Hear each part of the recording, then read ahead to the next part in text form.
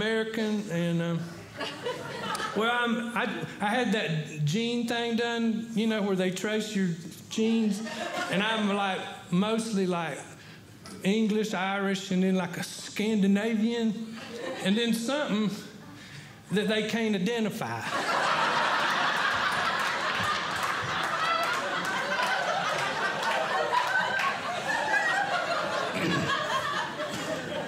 And that explains why every time I see a UFO, I wave. No, I just made that up. Man, there's some good-looking women here tonight. There's got to be.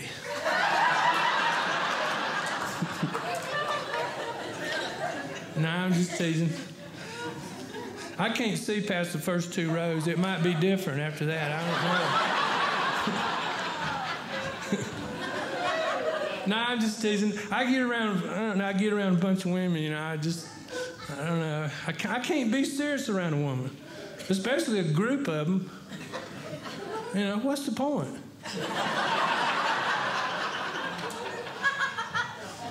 If you want a woman to leave you alone, just be serious. She'll find something else to do. Women want to laugh. They want to have a good time, you know. They do.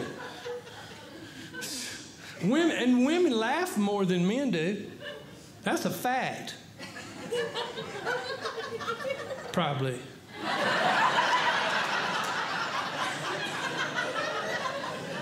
But that's probably why y'all live longer than we do. But who are you laughing at, though? You're laughing at men, so y'all need us to live.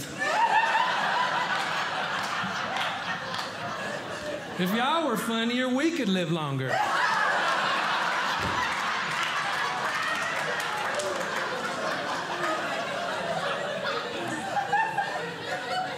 But no, we just amuse y'all and die.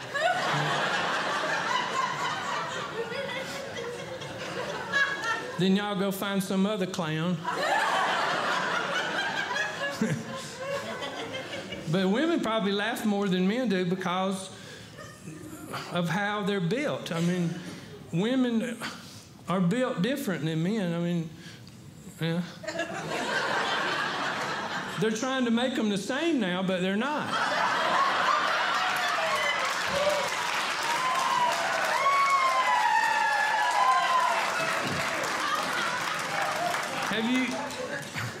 Have you ever seen a picture of like a woman's organs in a health book?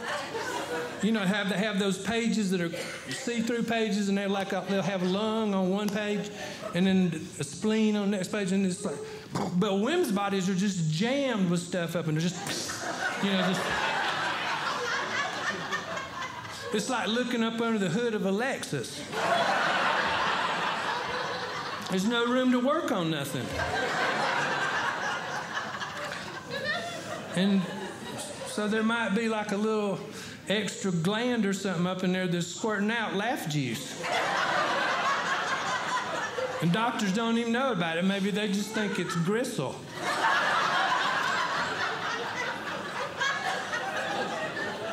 About the size of a raisin.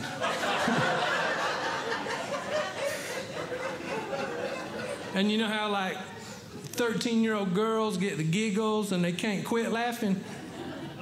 That's because their raisins are fresh.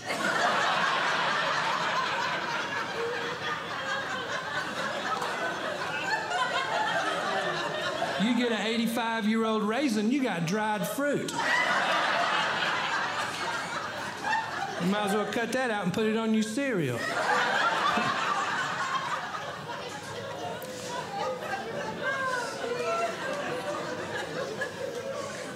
But I like women, and I married one. My wife's name's Kimbra, and she's a real character.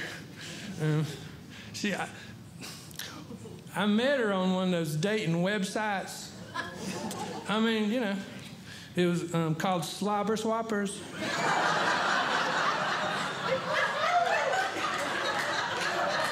I mean, it's not the cheapest, but it wasn't the most expensive either. I mean, but really we met. It was weird though. We met twice before that. I mean, the first time I met her was after I put my pressure washer for sale on Craigslist. And the phone rang. I picked it up, and this voice said, "You still got that pressure washer?" And I said, "Well, yeah, I just took my finger off the button." And she's like, and then 10 minutes later, she's at my door, you know, knocks on the door, opens the door. She says, "You still got that pressure washer?" And I said, "Well, didn't I just talk to you?" She was like, "Oh." And she wanted to see the pressure washer, you know. And I took her out there and showed it to her. And she said, "Would you crank it up for me?" And I was like, "Oh, she don't even know how to crank it." But she did know how to use it. She just didn't want to crank it, you know. So I cranked it up for her, and she just started. She went to town on my front porch. She started doing the bricks, you know, went down the steps and started doing my driveway, you know. And I was like, "No, it's not paved."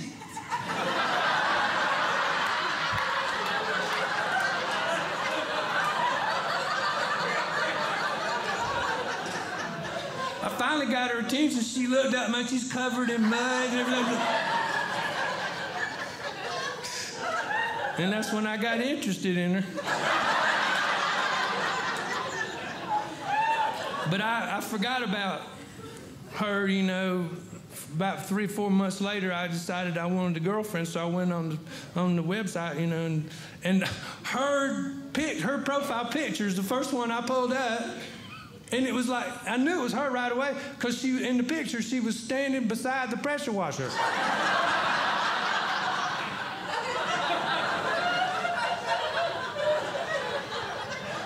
I don't know, you know, I guess like she looked at men's, you know, picture. Men are always holding up a fish or something. You're like,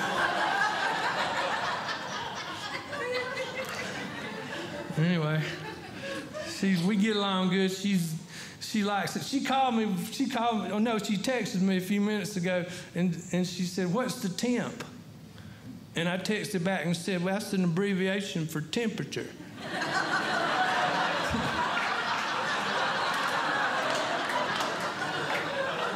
And she texted back a smiley face that was goofy looking, and so that's our relationship. You know, I can smart off, and she likes it, you know. And she likes it when I change up my voice. I can change up my voice, you know. And she'll say, you know, I'll be driving down the road, you know, and she'll get that look in her eyes, and she'll say, "Do that voice." You know, and I may not even, you know, be in the mood to do it, but I'll have to do it, you know. And I'll just be driving, you know, and I'll say something like, "Can Geico really save you 15% or more on car insurance?"